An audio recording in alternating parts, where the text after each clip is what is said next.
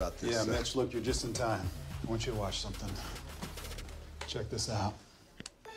Matt Brody, U.S. swimmer, sex symbol, and adrenaline junkie. How do I define myself? 80% trill and 30% dope.